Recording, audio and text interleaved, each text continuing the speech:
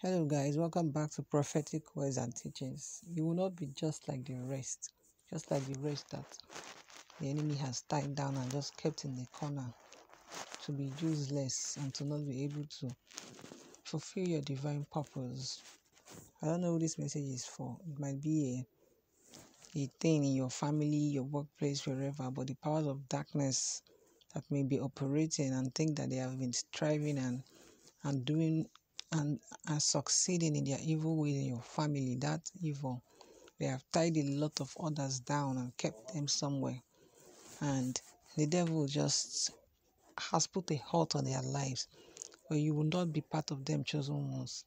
The Lord is using you to break cycles, using you to break generational satanic cycles in your family line, so that you can make the difference. Then the enemy will know the power in the name of Jesus Christ. They will understand that there is a God, and that which they have succeeded in doing with others, the Lord is going to use you to make that difference. The Lord is going to use you to change the narrative.